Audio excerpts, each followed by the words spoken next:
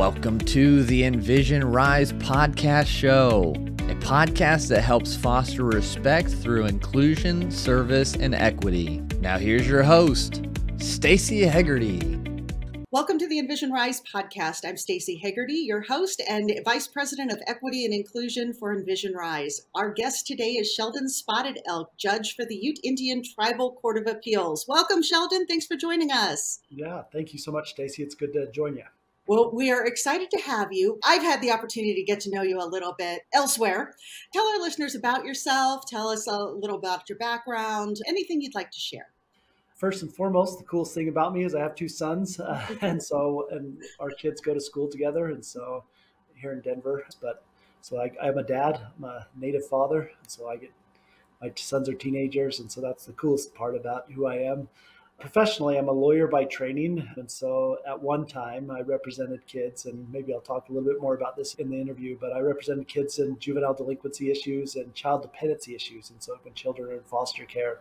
So I did some of that work. I work for a tribe, and now currently I work for a national foundation, and I do a lot of work around systems and the Indian Child Welfare Act, which is a federal law that applies in state courts, and so I do a lot of work connected to that. And then, of course, I'm a judge for an Indian tribe based out of Utah. But I myself, I'm Northern Cheyenne from Lame Deer, Montana originally, but grew up most of my life near the Navajo and Ute reservations in the Four Corners area. So that's kind of who I am and what I do.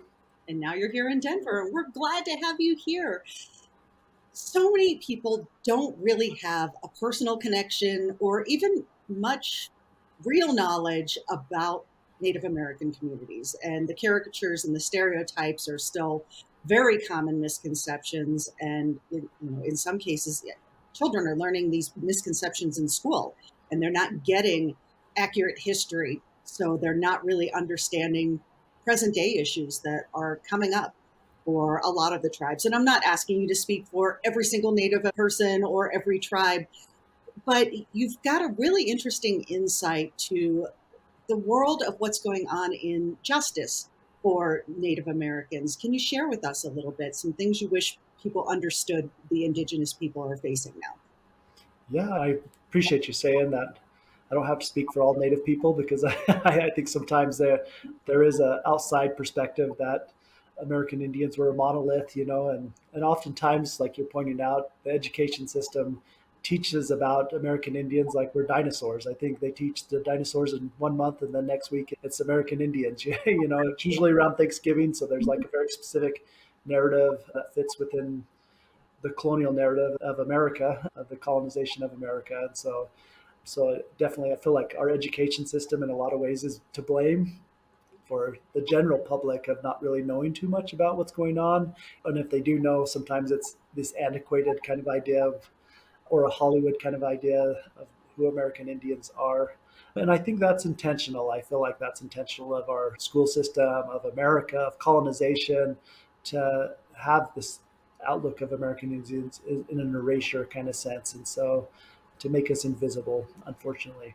We are a small percentage of the population, overall population. We're only 1% of the population, almost 2% of the population, I think, at this last census. And so we're not very populated in that sense, but we're all over the country in a lot of cities. There's 574 tribes, federally recognized tribes in the country. And a lot of us live in cities. So where I live right now in Denver, I live in a city. And so a lot of American Indians live in cities as well. But culturally, there's so much diversity when it comes to the American Indian experience.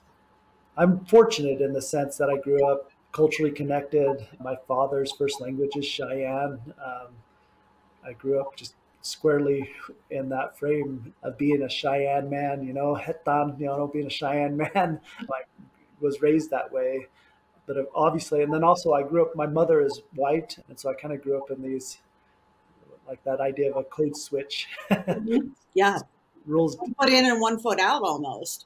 Yeah. And the rules when I'm hanging around my Northern Cheyenne family are way different than when I'm hanging around my white family that lives in lily white Utah, and so there's a big difference culturally of how things happen in the house and how people talk to one another. And so there's a big chasm there culturally. What was that like growing up? That had to be really challenging to have such different cultural norms on each side of the family. Yeah, it was just growing up for me. So like I didn't really think about it until I became an adult. And in some ways there was some benefits to it because of course you interact with diverse communities all the time, or a lot of us sometimes sometimes I know people out there don't interact with diverse communities at all. Mhm. But I think it kind of brought an awareness of a humility, a cultural humility, that there's different ways of doing things and not even a value connected to it. There's not a right or wrong or good or bad. There's just different ways of doing things. So I think one of the good things about growing up like that, I think I had empathy and compassion for, oh, there's a lot of ways of getting here, a lot of ways of doing this. So that's one of the benefits. But the other drawback, I think, is it's sometimes tough because you kind of occupy this in between place that I think I only feel like my siblings really understand what that is like. I've yet to meet somebody, especially all the cultural dynamics. I come from really two strong cultures, actually. And so growing up in those competing cultures, and sometimes there's debates between my parents and all that. As a child, I'd watch that and see the table tennis match of that going on about cultural values, and so it could be isolating as well. So So, when non natives are thinking of what it must be like to be a Native American in current times, I think two things come stereotypically to people's minds. There's either the tribes that have casinos or the very, very poor tribes that are struggling with a lot of social issues such as addiction and domestic violence, things like that. My guess is those are two extremes. And if you could talk a little bit about that obviously not every tribe has the same shared experience. What would you like for people to understand that is between those two extremes?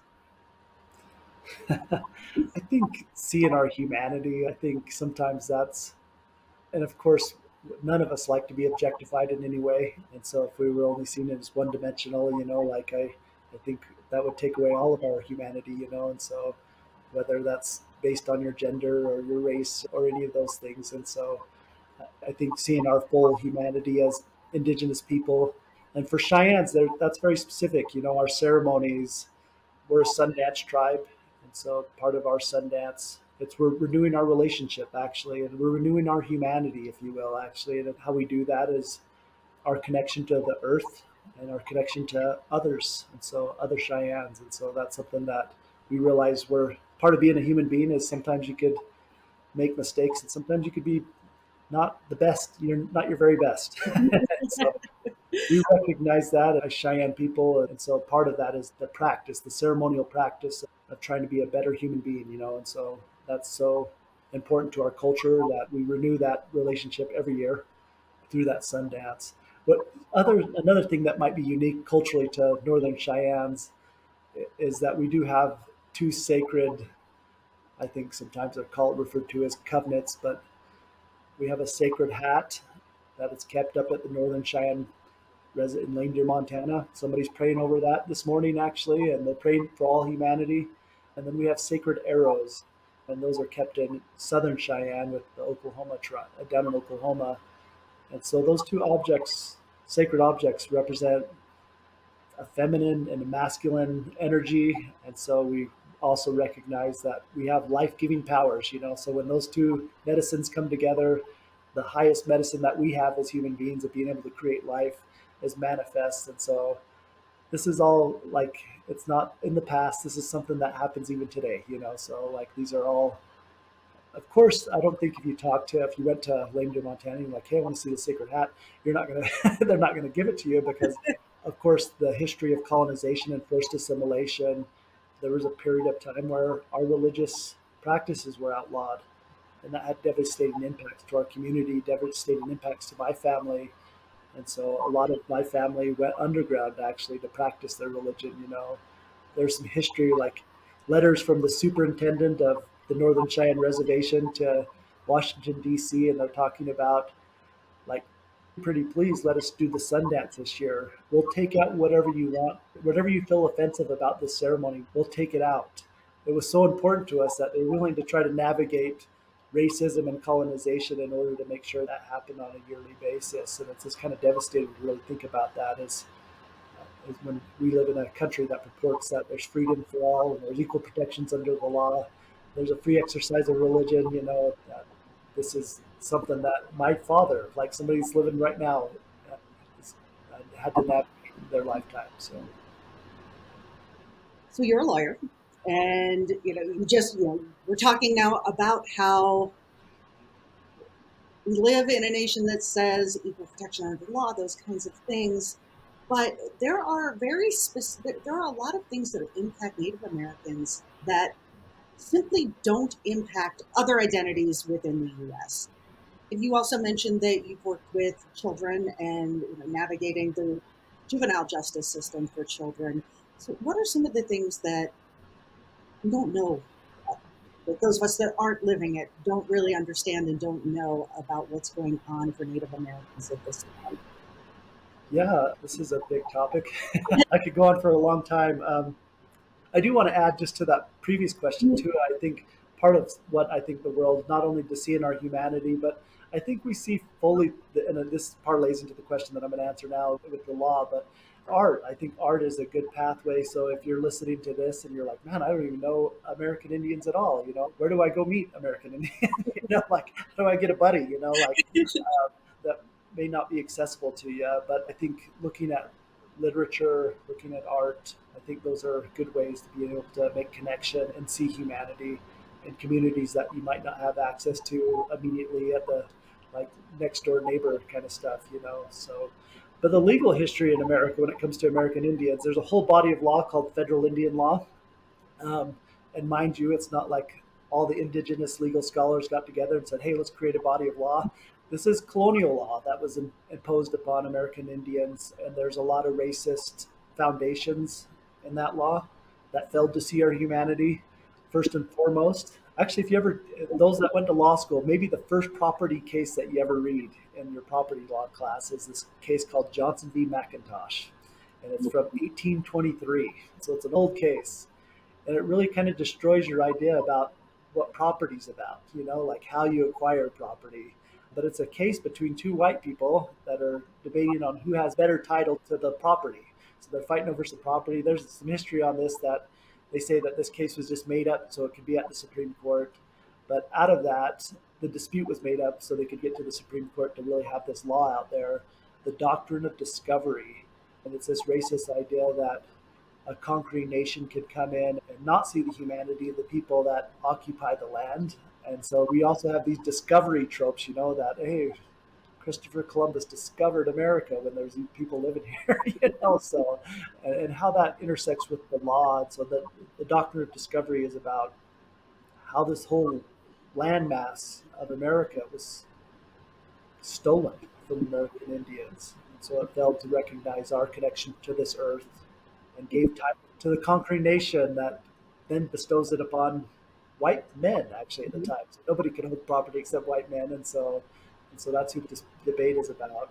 But I think that what ends up happening out of this, there's a couple of foundational principles out of federal Indian law. And one is tribal sovereignty. And so that tribes, I mentioned that earlier, there's 574 tribes. Each of them are sovereign nations. So each of them have the ability to make laws, enforce those laws, have courts adjudicate those laws. And so sometimes that's an invisible system to a lot of people in America. And so that kind of makes a different relationship when it comes to maybe interpreting the Equal Protections Clause of the Constitution and how it lands with American Indians, because we are a race. And so, yeah, we're part of the race, but we're also a sovereign nation as well.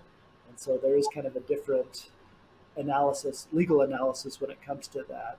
However, I feel sometimes I'll add this just as a caveat, and I think sometimes that when it comes to other issues that affect a lot of other people of color, police shootings impacts our community as well.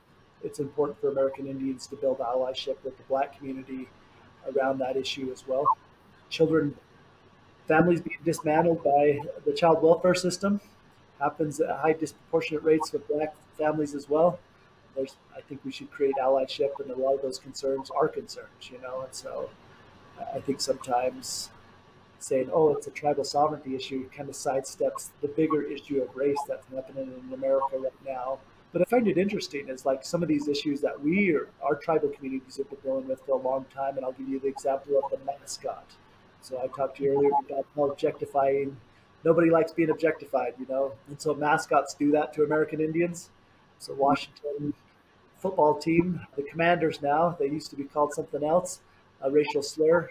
We've been trying to change that aggressively for a long time in the courts since the early 1990s. And it took the American public witnessing the murder of George Floyd for that to topple. And so that's how connected our issues are. And so I think it's really important for us not to live sometimes in a silo of the tribal sovereignty silo, but also in the relational world with other communities of color that are facing issues that really impact us in a significant way. So you've used the term allyship a couple of times in this conversation. I think this is such an important piece of it. When you and I spoke before, we talked a little bit about allyship failure. And if you can share with our listeners a bit about what does that mean and what can we do? I can't remember exactly why we brought that up before. So. Well, I think it was in terms of exactly what you were talking about, that so many different populations that are minoritized, underrepresented, people of color, oftentimes those populations are trying to stand on their own. And when you're looking at small numbers, such as less than 2% of the population is Native American, about 13% of the population identifies as African American or Black. Individually, those are smaller numbers. But when you start, why are those groups not doing and maybe they are, having some more proactive work towards allyship together, since these groups are facing so many of the same issues? Yeah, I do a lot of training, and so like training for judges and lawyers. And I usually have this quote that I'll share, and I can't quote the whole thing off you, but the essence of that quote is about, it's a Native woman talking about trying to create change. And it's a unique position sometimes for American Indians that are out there trying to create change, because naturally the system hasn't been made for us. And so when we're voicing how this system doesn't meet our needs, oftentimes we're kind of looked at as the problem, is what she's saying. And so sometimes we're seen as like, oh, the problem is actually Sheldon. He's always complaining about something, where like I'm complaining about something for good reason, because it's not meeting my needs or my community's needs. And so I think empathy is an important aspect of this. I think sometimes where allyship failure happens is I think it's sometimes performative. I've been at many meetings where I could feel it when I walk in the room. I'm like, oh, why was I invited to this meeting? I'm on this task force now, and I walk into the room and I look around the room and I see, oh, I'm just the checkbox American Indian in this room, and so they say, oh yeah, we have Sheldon's here, Indian. Check, we did it, so I think sometimes it's performative. It's not deep enough sometimes. Part of the human experience, especially building out allyship, I think it needs to come out of love. And so it needs to come out of willingness to love humanity, first and foremost, but also a willingness to empathize and learn and have compassion for other people's experience, like in this conversation that we're having, like me being willing to listen to you and you being willing to listen to me, and proceeding with it, curiosity, intellectual curiosity, and also the type of curiosity that the love for humanity kind of facilitates as well, So I think those are some really key aspects of, if you're looking to build sincere allyship into community. Brian Stevenson, I'll add this in there. Brian Stevenson, one of my heroes, great lawyer, gave an amazing TED Talks, written awesome books. But he talks about the need for proximity, and I think that's part of it as well, is that we, in order to be an ally, you need to be proximate to those communities, and you're going to listen first. And I think you brought up such a good point earlier about how we've been doing several episodes lately about art and how it opens doors to compassion and empathy and better understanding of a lived experience that isn't necessarily our own. And it's so hard to hate someone that you understand a little bit. It's so hard to make sweeping judgments about entire groups of people when you've seen just a little bit of what their experience is. And that doesn't mean rush out and go find yourself a Native American friend if that's if that's not naturally in your life. Don't rush out and do that. That's awkward. But there are plenty of books to read that, I'm thinking probably Hollywood's not doing a really great job of portraying an accurate Native American experience, considering one of the most popular movies during its time was Dances with Wolves. The main character was a white man. Is there a favorite book that you would recommend someone look at, or a movie that you think would help somebody better understand a little bit? And then we're going to talk about the foundation. Yeah, I think my favorite book that I've read recently is a book called The Heartbeat of Wounded Knee. I think I have it somewhere just right here close by. So if you're looking at, like, I want to read a book and understand the American Indian experience in a historical and in a contemporary context, that book does a really good job of talking about just the layers upon layers of why we're at where we're at right now. And so the book kind of highlights there, and I meant to bring this up a little bit earlier, but just there was intentionality about dismantling our culture and our values and our connections, and so there's a historical trauma dynamic that happens within a lot of American Indian communities that we're still healing from. There still needs to be truth being told about that in order for us to start thinking about reconciliation, and so that truth hasn't really ever been put out there. And so in that book, he speaks the truth in some bold ways. So I like that book a lot. As far as a movie goes, I recommend this documentary, and it's kind of connected to what you were talking about earlier, just about the Hollywood tropes of American Indians and how deep that is. And I think oftentimes, if you just meet somebody on the street and they don't know anything about American Indians, I think where they got that information is from TV, so that's the only access they have. And so maybe it's old John Wayne movies, and so they have these ideas of racist ideas of what American Indian experiences look like. And so the movie is called Real, like the real, like REL engine. And so I really kind of understand it. It's done by a native, and he goes to Hollywood to try to figure out where all these tropes come from and what that means. I think this is interesting and ironic. I had a friend that was in the Geronimo movie that was by Wes Studi that was in 1990s, the 90s. But it was so much that my native friend that was extra in that movie, they wanted them to put extra dark paint on their faces. And so they had to do skin light. They had to put darkening on their faces because they wanted their Indians to look a certain way even as extras, So it's kind of an interesting dynamic when it comes to Hollywood and displaying. I don't even know what to say to that. But I have no doubt that it's upholding, again, back to those stereotypes and caricatures and what we think we were taught growing up and what's expected to be seen on the screen. Yeah. Now, the last thing I want to talk about is the 1864 Sand Creek Massacre Foundation. And you are a member of that foundation as well as a descendant of the Sand Creek Massacre. I'm hopeful that our listeners have at least heard of this, but I'm not going to assume anything. So if you could share with us a little bit about the 1864 massacre and what the foundation is focused on right now. And this connects to our earlier conversation about, I think, our public education. And so both of us live in Colorado, I think.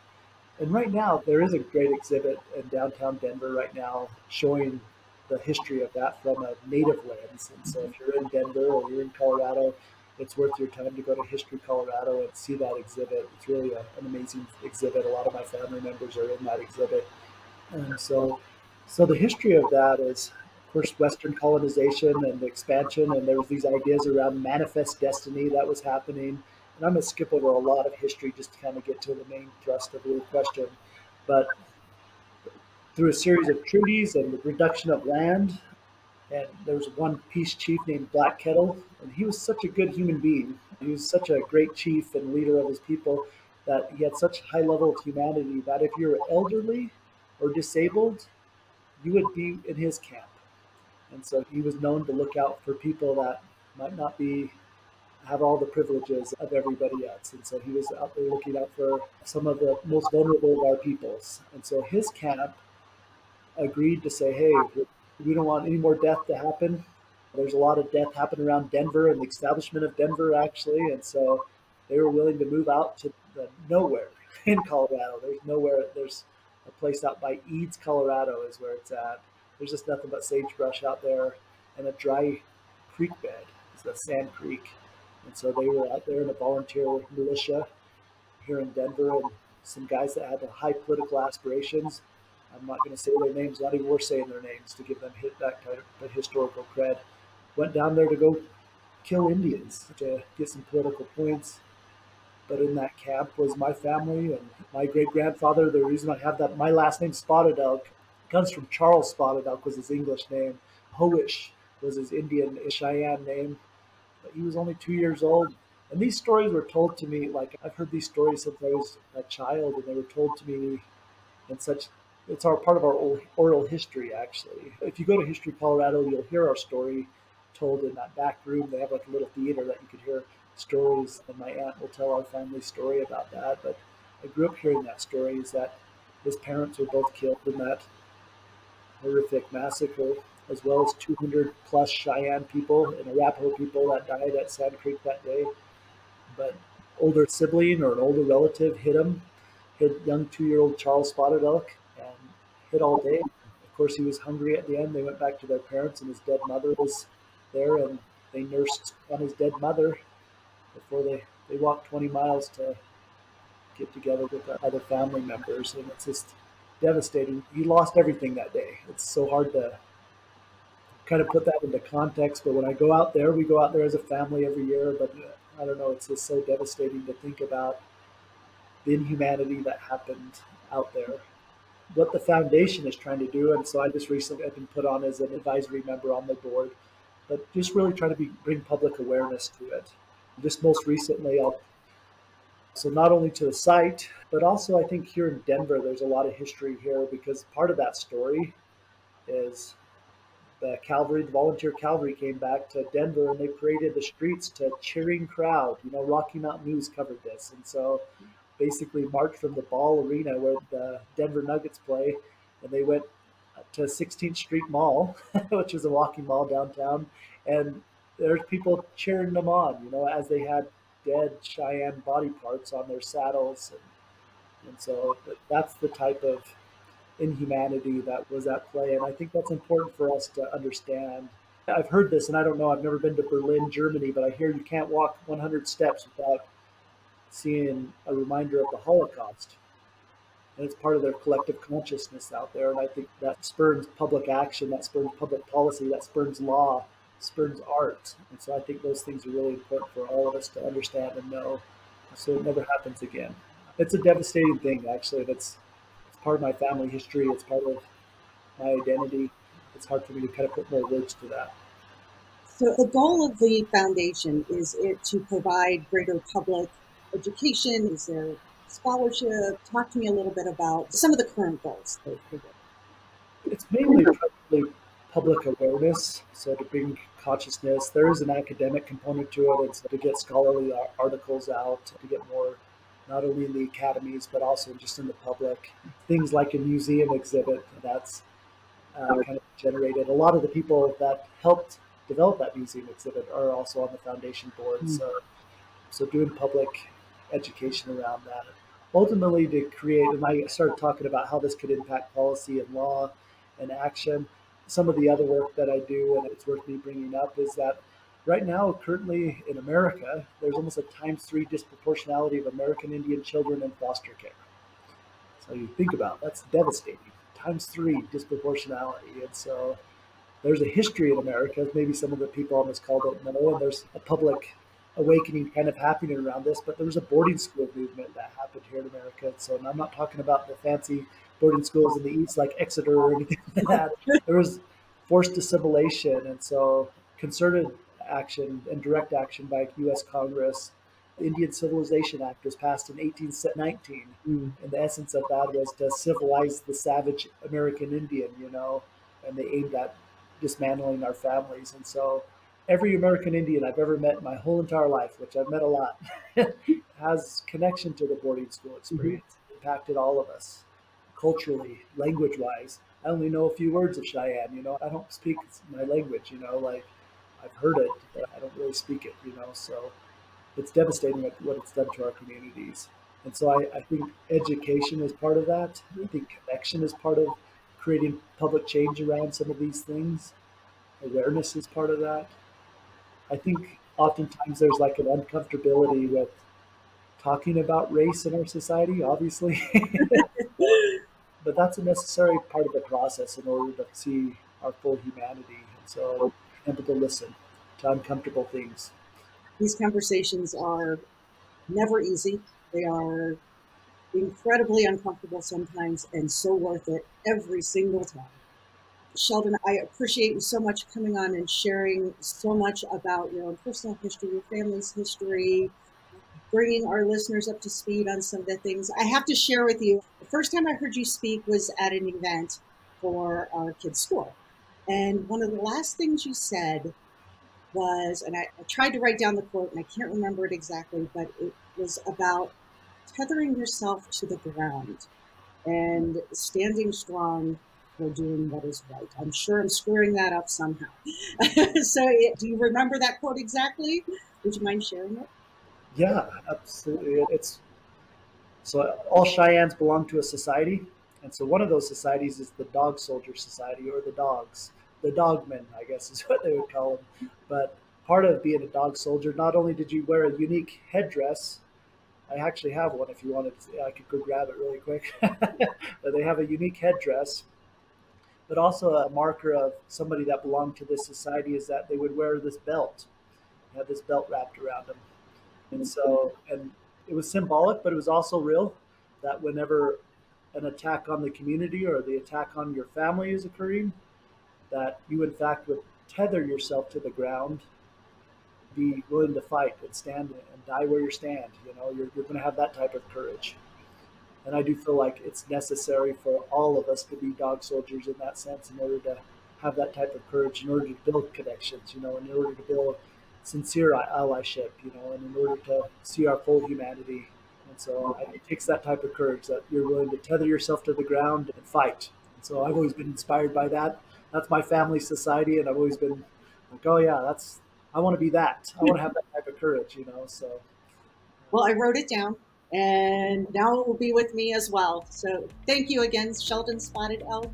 For those of you that would like more information about Envision RISE, you can find us at envisionrise.com.